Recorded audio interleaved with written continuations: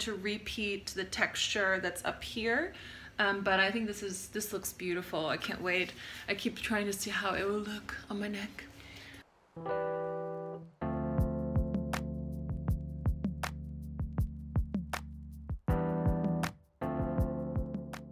So first we're going to start by dressing the loom with 2 warp strings. So here these 2 yarns are going to be considered for 1 row, just so that I can have a nice balanced texture between them. And then I'm going to add in the shed stick. So by using the shed stick and some string leashes are going to help me organize these, because using these 2 different yarns together, the mohair that I'm using is quite sticky. That way that when I'm pulling them apart with using the string heddle and the shed stick, it helps organize them a lot better, and it's a lot easier to weave the alternating rows. So after weaving 1 row of plain weave, I'm going to make a row of twining with it. This is just to make sure that the weft yarns are all secured in place for that first row. And as you can see, I'm leaving some space between the nails and the first column. And I'm going to weave about 1 inch or 1.5 inches of plain weave here, just to secure as a base. And then I can start building the texture. So here I'm using 3 different types of yarns to create this texture. I'm doing this by creating this looping pile weave. It's a continuous rows of, or continuous amounts of loops here. So here what I'm doing is I secure the yarn to 2 warp yarns, and then taking the next 2 yarns, I wrap the weft yarn around it. And I'm just using my index finger or middle finger to use as a base. You could also use some sticks, some knitting needles or something like this. And I'm just going to continue this until I don't have any more space on my finger or on a brush or a stick that you might have. And yeah, we're just going to continue this until the end.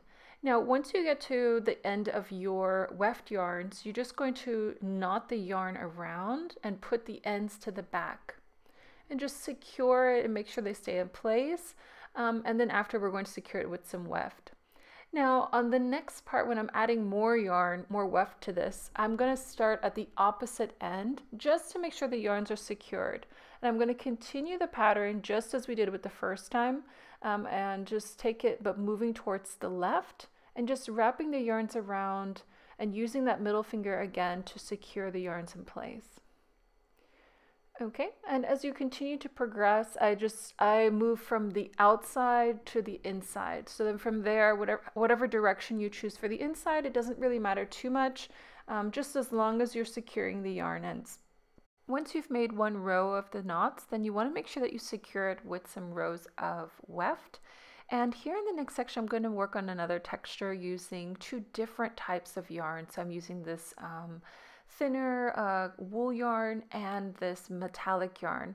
Now the thing to keep in mind when you're using 2 different materials is that, as you can see here, the yarns are kind of getting entangled a bit, so you just want to keep an eye out for that and keeping them nice and organized. But I'm using the same exact technique just to build up that texture. So after we've gotten the rows of texture that you want, I've secured the yarns always with about 5 rows of weft. And then now, as you can see here, I'm going to go back to the mohair and add a few rows of the mohair that I used. It's the same one that I used for creating the warp. Yeah, I've used two strands of it so that it's a little bit thicker. But it does take quite a few rows between to create 1 inch, right? The thinner the yarn is, the more rows you're going to have to make to create 1 inch of the yarn.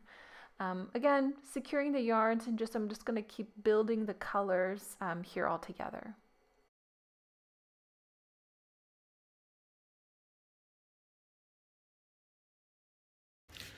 Okay, so I wanted to kind of show some progress on the scarf that I'm weaving.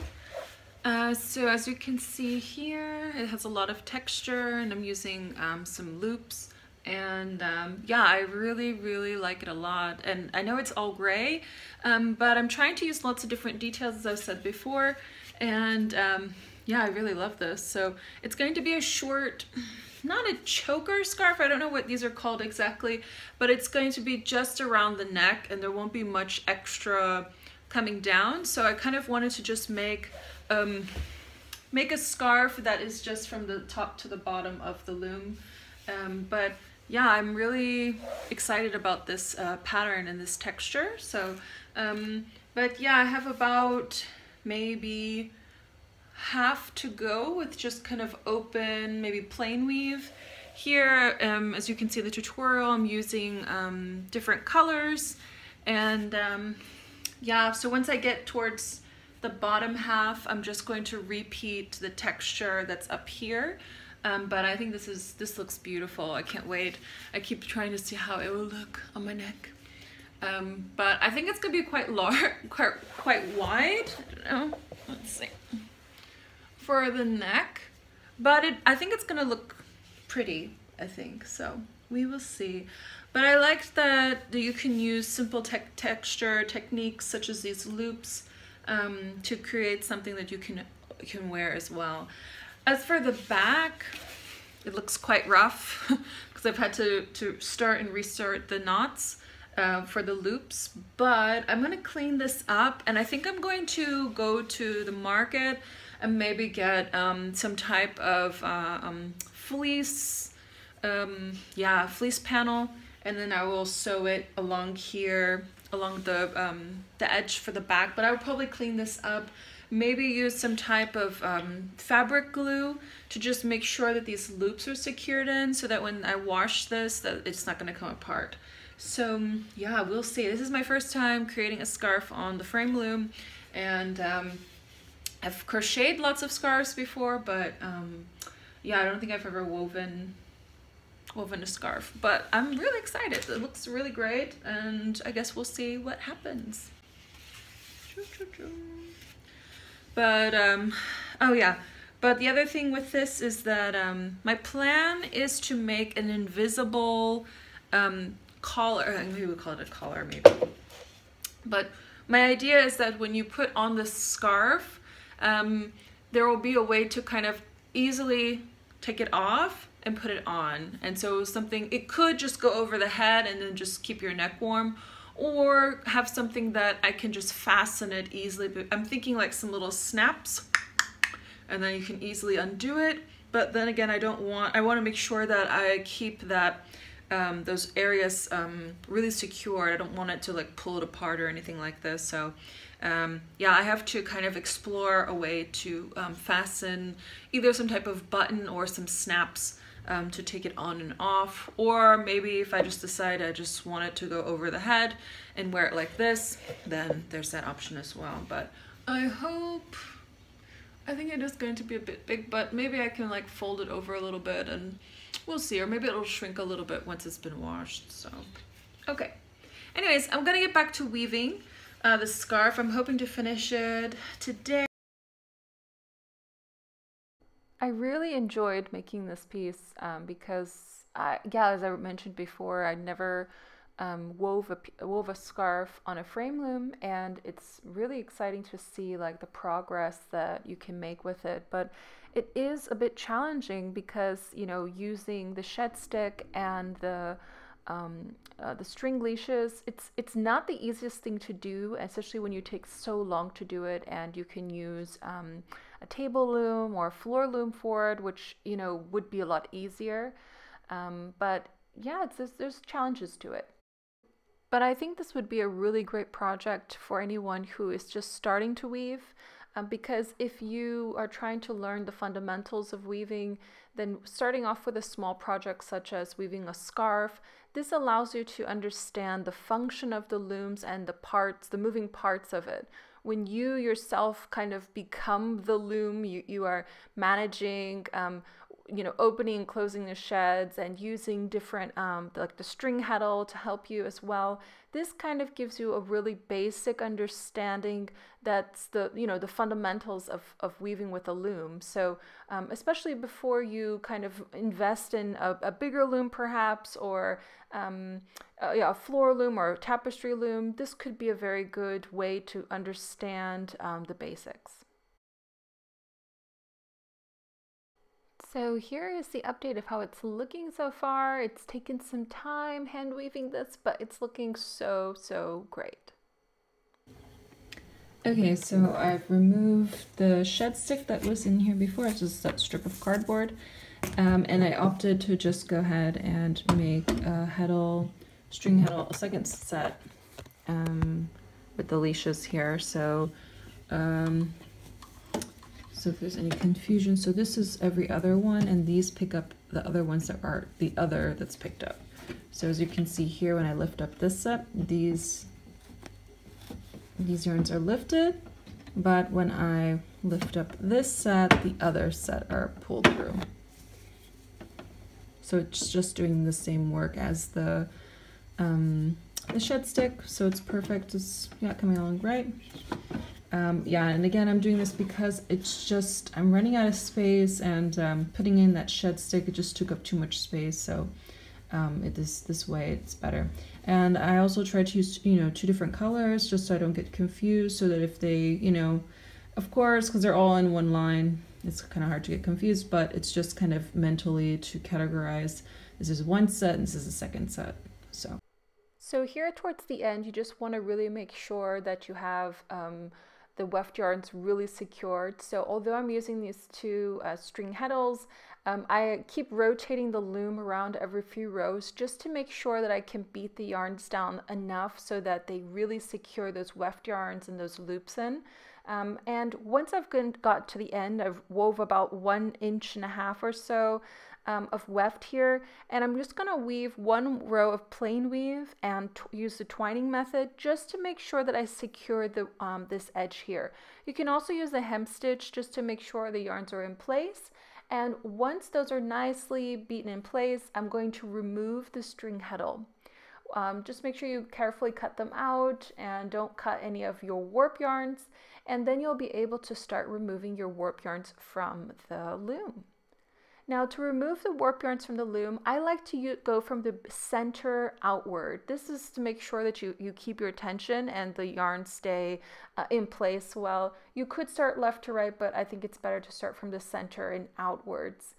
So here you can simply cut the yarn. So here I have bundles of about 4 ends in each section. So I'm going to just take every 2 bundles and then I'm going to tie it, just a simple end or a simple knot, because I'm not sure yet what I'm going to do with the ends here. And so I'm just doing a simple standard knot here. And because there's that row of twining, I'm not worried really that the yarns are going to come undone. So yeah, so once I get finished with this, then I'll do the same thing to the other side, and once I finish this side here, the weaving will be released from the loom. So you want to be careful so it doesn't drop or fall off, and yeah, just continue doing this.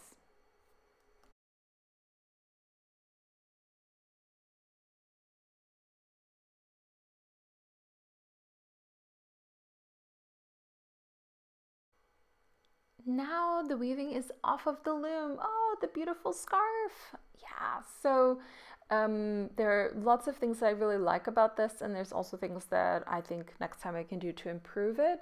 I'm really happy about the design of this, and I really love the color palette. And I'm really happy that the width seems to be quite consistent throughout the whole piece. One of the things that stands out to me the most is that I think the fluffy loops, some are bigger than the others on one side. And on the back here, it looks like there will be quite a bit of work to send the ends in, and probably using a little bit of textile glue just to make sure that those loops stay in place, especially if I'm going to be planning on wearing this and washing it or so. But overall, I think the piece is held up really well, and it moves really nicely too. It's really soft, it feels warm, and I'm really happy about the results. Once you've decided on the final design for the scarf that you've created, think about the edges. Do you want to send the ends in? Do you want to add buttons on the inside? Do you want to just add another knot to the end? think about what you want to do to finish off the piece.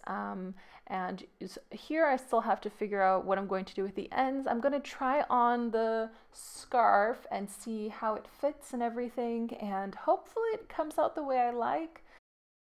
Oh, well, okay, so the scarf did turn out to be a bit too wide for me, and I think I'm gonna have to go back and either try it out a different way. So as you can see here, when it's up like this, it's quite hard, but I think what I'm gonna do is actually create some extension pieces to this. So maybe create two longer pieces that drop down. Or I really like here this idea of folding these over to 4-inch panels like this, and it could be like a small muffler or choker or neck warmer. So I thought that was actually a cute idea like this, and it's really fluffy and textured. Or doing something a bit off the shoulder again, which I think would be really great if I extend it. So these two over the shoulder ideas would be nice. You could attach it to like a sweater or something maybe, but I think maybe just weaving two more pieces and then attaching it later, which I think I'll do, and maybe I'll just add it onto another part of the video. Same thing like this. So this was like an interesting neckline maybe. Again, adding I think a bit more strips of yarn at the end, some woven pieces that would finish this off, I think would be a really great idea. And it would be a little bit more versatile as this piece. But I think right now as it stands, just using this piece as a neck warmer is, I don't think it's going to work for me. And I think I have to make sure the next pattern, next design is going to be a little bit not so wide. And but other than that, I think that this was really successful, and I can't wait to experiment some more on the loom with this piece. Well, I hope that this video was helpful for anyone who is trying to make a scarf on a frame loom. And as I mentioned before, it was the first time for me. And here is a little bit of the behind the scenes for me, and when I'm designing or thinking about, when I was thinking about creating this scarf. And here I'm kind of exploring different colors and different pattern ideas. And in this part here, I'm looking at how to fasten the scarf all together. And so yeah, let me know if this is helpful for you at all. But I thought I would just add this in here to kind of show what I'm doing before I'm designing, and that for me it's more than the process of just putting the warp and the weft yarns on the loom. It's really thinking about the location and placement of the yarns and the color palettes that I want to use, and maybe the texture and the ideas behind the piece. So I like to think about those things and have different options while I'm before I actually put the yarn onto the loom.